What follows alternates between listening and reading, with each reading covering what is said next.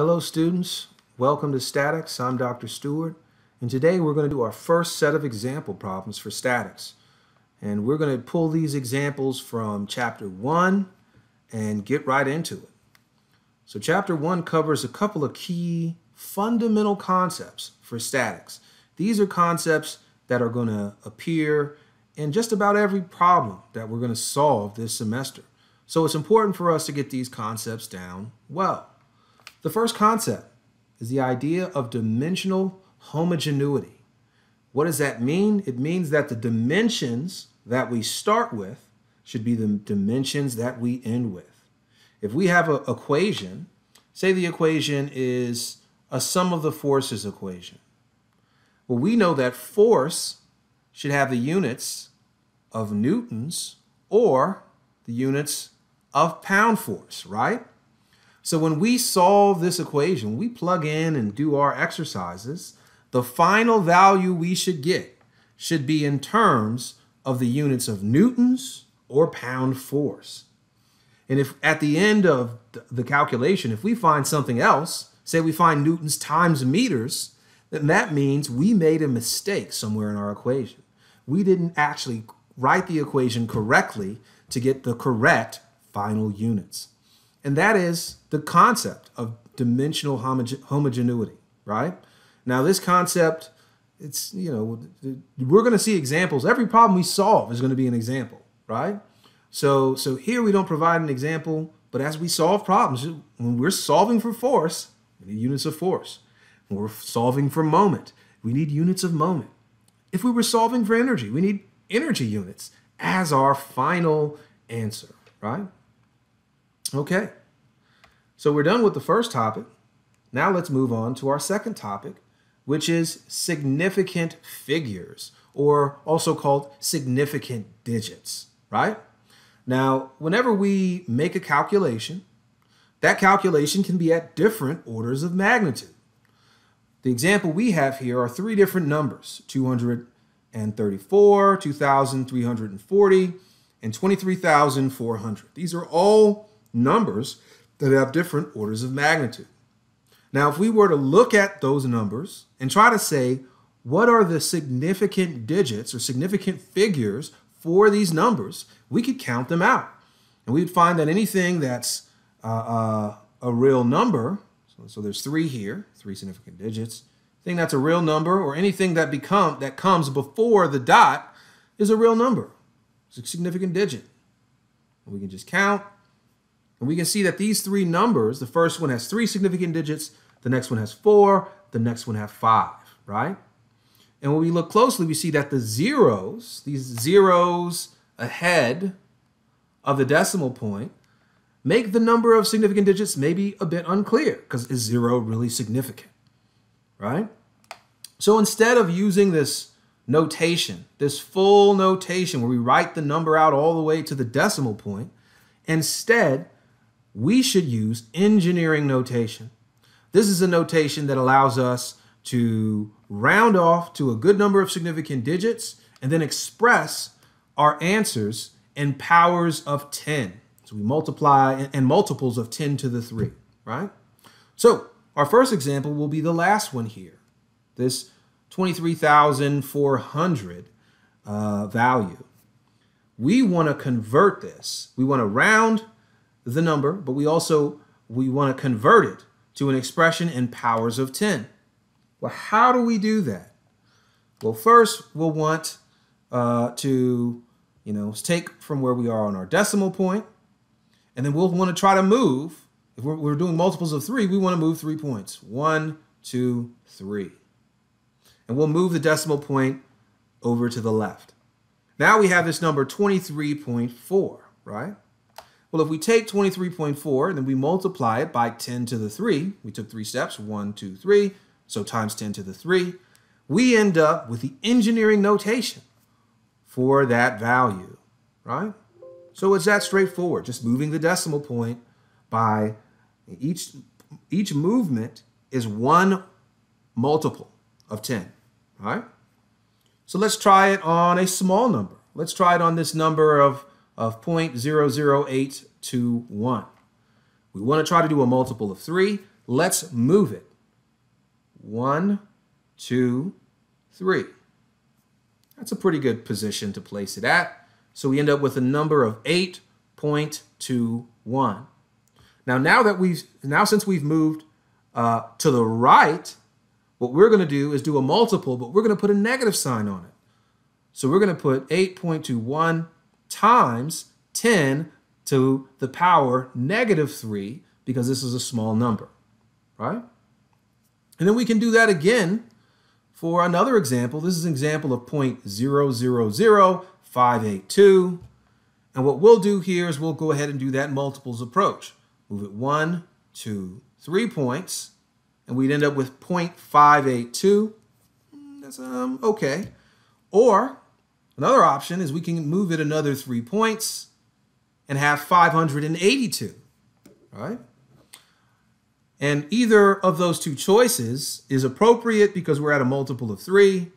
But in our first case here, we get 0.582 times 10 to the negative 3. In our second case, we get 582 times 10 to the negative 6. And either of those is appropriate. Right? So we can do this same exercise with any number. Any number that we get when we're solving a problem, we can convert it into engineering notation. And note that in all of these cases, we are leaving ourselves with 3 to 4 significant digits, right? And that's actually what we want. That's actually what we require for engineering notation, is that we have 3 to 4 significant digits in our final answer, and that we're taking it as a multiple of 10.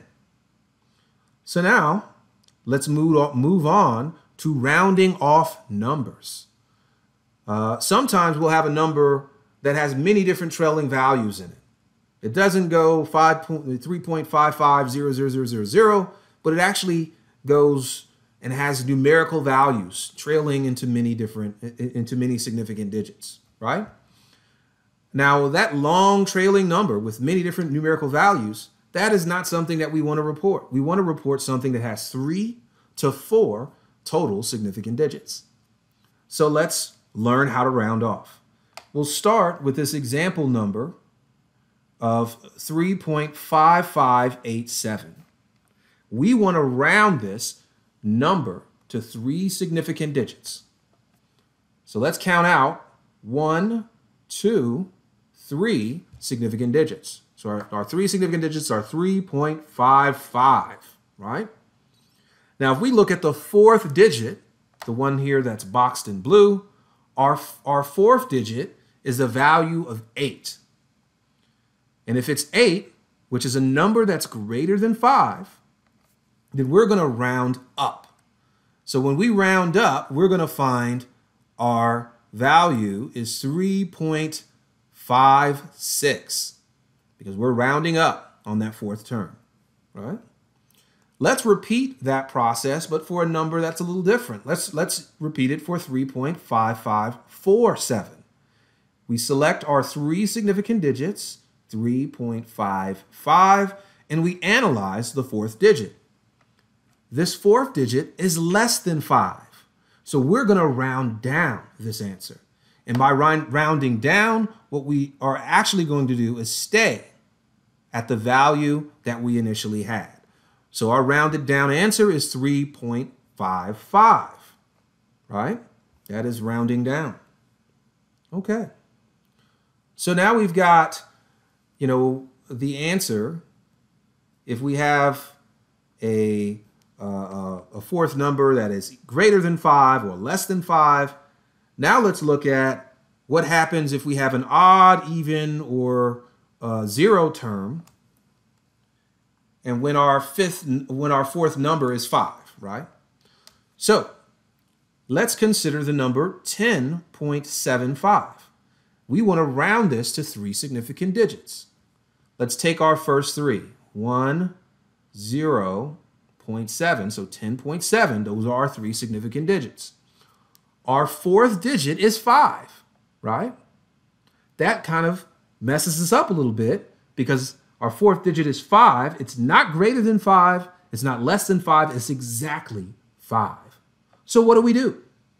In this case, we're going to look at our third digit, and our third digit here is 7. That is an odd number, and since it's an odd number, we're going to round up. So now we're going to take this 10.7 and make it 10.8. Okay? Now, what happens if we have an even number? What if we had 10.25? So we've got 3 significant digits, 10.2, and then our fourth number is a 5, right? We examine our third number, we see that 2 is an even number, so what do? In this case, we're going to round down, so we'll end up with 10.2. Okay? All right.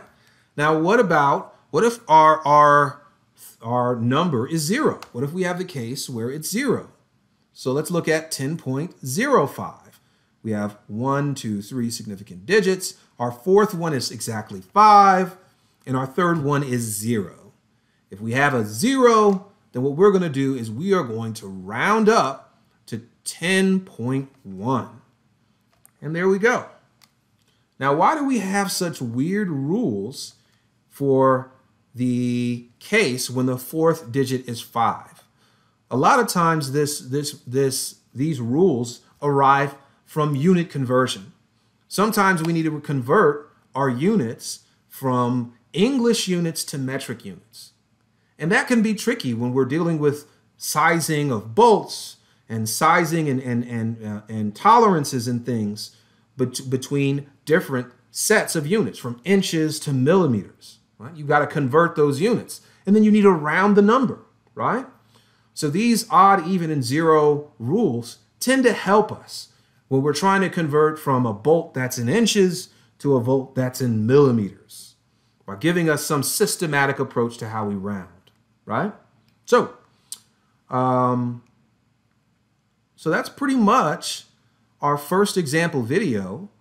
There is one final statement that must be very clear, and that is this entire process of significant figures, engineering notation, and rounding off numbers. These steps should be the last steps we do when we're solving a problem. We should not round off, we should not eliminate significant digits or figures in the intermediate steps of our calculations. A lot of times in statics, we may have to do 10 calculations that feed into each other or more, right? In order to get to our final answer. We do not want to round off at each of those intermediate steps. Each time we do that in an intermediate step, we add a little bit more error to our problem. And when we do get to the final answer, it could be way off. So do not round off or do anything to your intermediate calculations. Take the big number, right? Only the final answer should we actually do the rounding off so that we can get the right final answer to the right level of accuracy. All right? So, keep that in mind as you're trying to solve problems, and definitely when we get to the more complicated problems where there's many things that need to feed into each other. All right. So that's our first example video. Hope you enjoyed it. Make sure to subscribe to the YouTube channel. If you have questions, add them to the comments below this YouTube video. And I'll see you all in the next video.